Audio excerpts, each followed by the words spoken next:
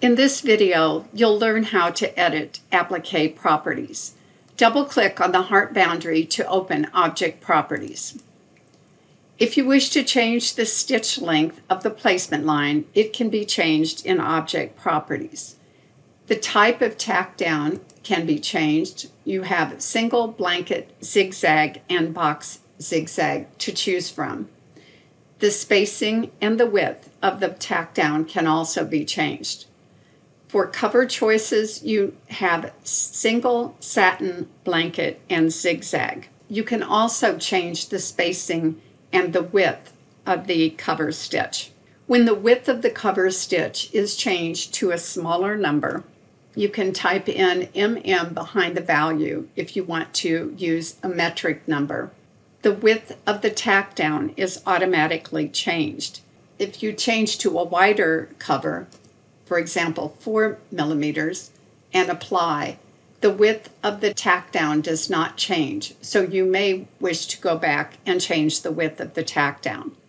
Let's choose to add a cutting line. By checking cutting line and clicking on apply, you have a cut line inserted between the placement line and the tack down. To understand offset, I'm going to change the spacing of the cover so that you'll be able to see the stitches. And I'll zoom in so you can see the cutting line is right on top of the placement line. The tack down is the purple line, and then the red line is the cover along with the underlay. You can change the offset of the placement and cutting line, the tack offset, or the cover offset. The default is to have all the offsets locked to cover. When you have a cut in place applique, you will want to uncheck offsets locked to cover and enter a negative number and click apply. This moves the placement and cutting offset closer to the inside edge of the cover.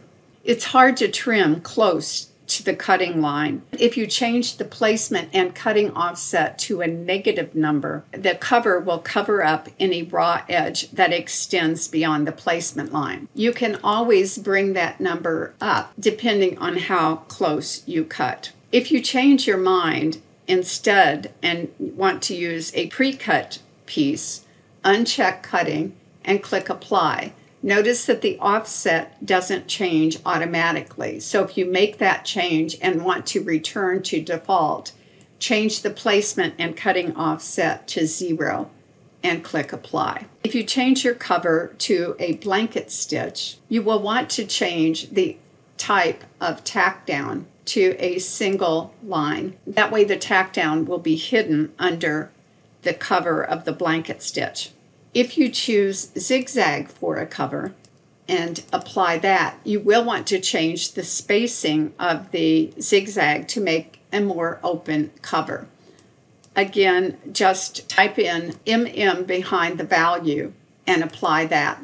Now you have a more open cover.